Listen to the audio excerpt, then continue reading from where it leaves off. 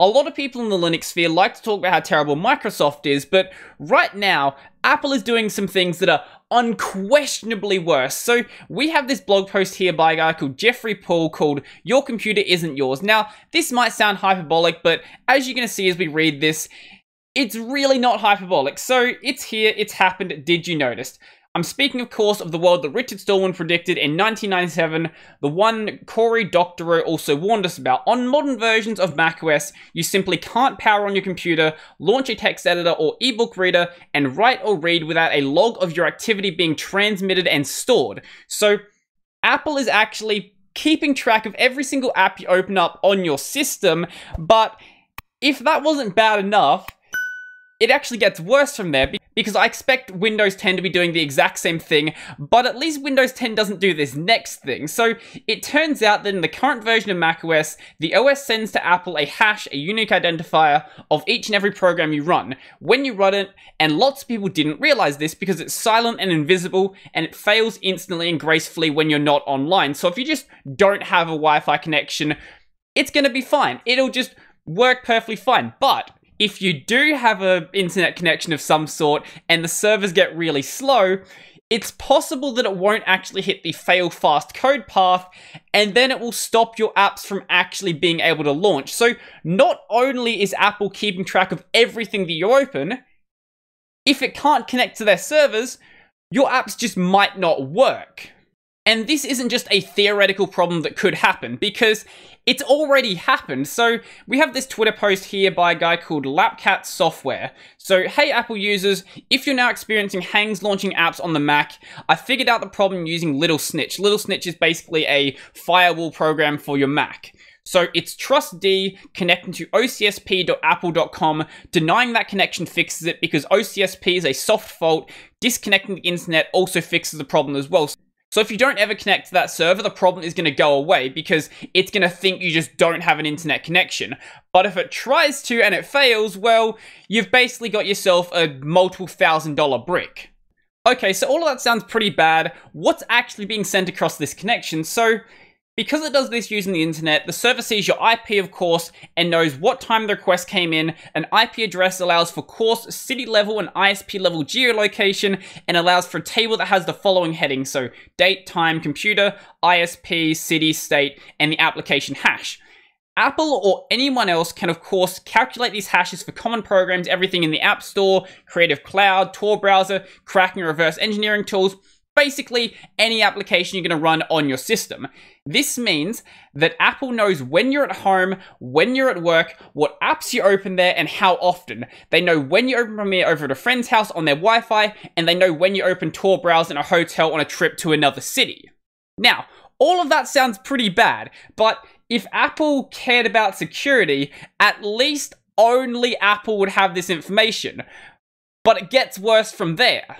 So who cares, I hear you asking, and a lot of people made the exact same argument when Windows 10 came out as well. They were saying, oh, I'm not doing anything bad on my Windows computer, why should I care if Microsoft can see anything? Or, I'm not doing anything bad with my Facebook account, why should I care if Facebook is tracking every single action I do?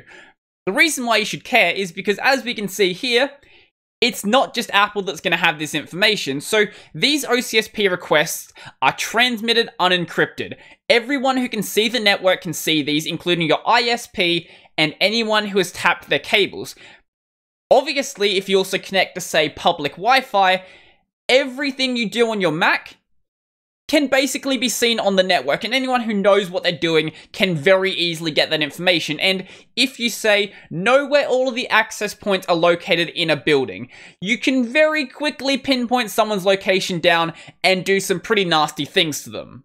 So if all of that wasn't bad enough, Apple isn't even spinning up their own servers to do all of this. They're actually going through a third-party CDN called Akamai. Now, I don't know if Akamai is a completely reputable company or anything like that. Let's just assume they are the most reputable CDN to ever exist, and they're never going to have a data leak. Why does a third party need to have this information? I guarantee that Apple has the technical know-how and the money to spin up their own servers to do this, and if they really cared about keeping this information secure, that's what they'd go and do. So this list has 3 points on it, and the last point isn't really that bad. So since 2012, Apple is a partner in the US Military Intelligence Community's PRISM spying program, which grants the US federal police and military unfettered access to this information without a warrant anytime they ask for it. So in the first half of 2019, they did this over 18,000 times and another 17,500 times in the second half of 2019, and who knows how many times they've done it in 2020. So yeah, you know, that's not really that big of a deal. It's just that the US government has complete access to all of this information. What's to worry about there? This data amounts to a tremendous trove of data about your life and habits and allows someone possessing all of it to identify your movement and activity patterns. For some people, this can even pose a physical danger to them, and Apple can't even be bothered to do the bare minimum of security and at least encrypt it. Even with some just meaningless encryption, they don't even bother to do that. Now, what about this Little Snitch application? So, in the past, what you could do is you could use Little Snitch to actually block these connections, as well as a bunch of other connections being made to Apple servers. So, like with Microsoft, Apple also has telemetry servers that connect to their operating system, and a lot of people aren't really a fan of having these actually running. So, Little Snitch basically stopped that from happening. But in Big Sur, Apple is actually making some changes. In the default configuration of Little Snitch, it blanket allows all of this computer-to-Apple communication, but you can disable those default rules and go on to approve and deny each of these connections, and your computer will continue to work fine without snitching on you to Apple, at least before Big Sur. So, the version of macOS that was released today, 11.0, also known as Big Sur, has new APIs that prevent Little Snitch from working the same way. These new APIs don't permit Little Snitch to inspect or block any OS level processes. Additionally, the new rules in macOS 11 can even hobble VPNs so that Apple apps will simply bypass them. So if you're running one of these apps, it might just ignore the fact that you actually have a VPN running altogether. Patrick Wardle over on Twitter lets us know how this is working. So Trustee, the daemon responsible for making these requests, that was the one that was connecting to the OCSP servers, is inside of the content filter exclusion list, which is new to macOS 11, which means it can't be blocked by any user-controlled firewall or VPN. So any application in this list is just going to ignore your firewall or VPN. So some of the other applications in this list are things like Comm Center, which is used for making phone calls on your Mac, as well as Maps. So both these applications ignore your firewall and VPN, which can potentially compromise your voice traffic and future planned location information. And in the case of Maps, that could do something like, say, indicate that you're not going to be in your house from, I don't know, the 22nd of November to the 30th of November or something like that, which obviously says your house is now going to be empty during this time. Now, some people are working on ways to fix this problem. So over on the tinyapps.org blog, there's this basically blog post that shows you one way you could potentially fix it, but there's no guarantee that it's going to continue working. And over on the blog post we're reading here, down the bottom there's a question that says, how do I protect my privacy? And there's an explanation of a way to fix it in there as well, but both of those could very easily be broken by Apple. Basically what I'm saying is don't do anything sensitive on your Big Sur Mac device. Now, you might be thinking, is this as bad as it gets? Nope, it keeps getting worse from here. So those shiny new Apple Silicon Macs that Apple just announced, 3 times faster and 50% more battery life, won't run anything before Big Sur, and I would hazard to guess that getting Linux running on it is probably going to be a challenge. If someone does it, let me know and I'll happily talk about it, but I imagine that's going to be a bit of a struggle. So these machines are the first general purpose computers ever where you have to make an exclusive choice. You can have a fast and efficient machine, or you can have a private one. So short of using an external network filtering device like a travel/VPN router that you can totally control, there will be no way to boot any OS on the new Apple Silicon Macs that won't phone home, and you can't modify the OS to prevent this because they use cryptographic protections. Now, if you do want to stop this at a hardware level, probably the easiest way to do so would be something like a Pi-hole. Your computer now serves a remote master who's decided that they are entitled to spy on you. If you have the most efficient high-res laptop in the world, you simply can't turn this off. Now, I feel like this point right here might be coming from someone who is still a bit of an Apple fan, but I'll let you have that point. So let's not think very much about the fact that through these additional certificate checks, Apple could prevent you from launching any app that they or their government demands be censored. So let's say, for example, the RIAA lobbies the US government, and the US government goes to Apple and says, hey, Apple, you must stop people from running BitTorrent clients. They could very well do this. There's nothing stopping Apple from being able to do this, and what's to say that they don't do it?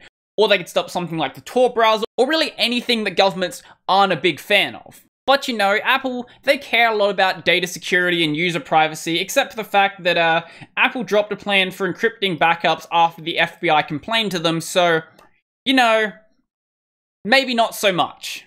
And they just, you know, backdoored the end-to-end cryptography of iMessage, and if you log in with an Apple ID during setup of your device, it will automatically enable iCloud and iCloud backup for you, where it will back up all your chat logs. So even if you go and disable this yourself, if the person you're talking to hasn't done so, your chat log is still going to be backed up.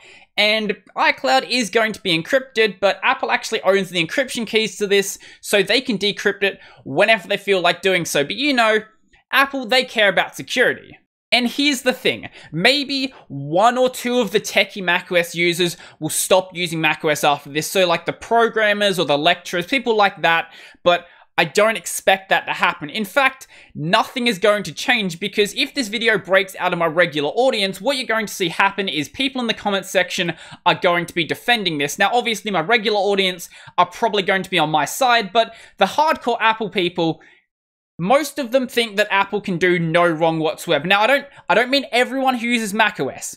Some of you people are completely reasonable, but the people who are Apple or die, they will defend every action Apple ever takes, and every action Apple ever does is always going to be right because Apple has made it.